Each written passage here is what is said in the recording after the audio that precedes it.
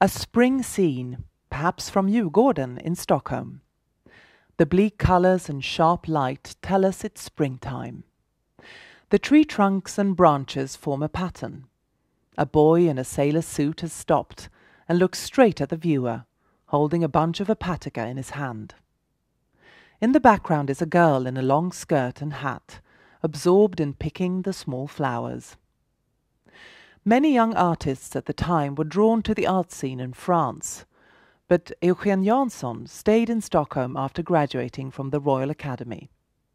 Influences from French realism, impressionism and outdoor painting came to him through his close artist friends.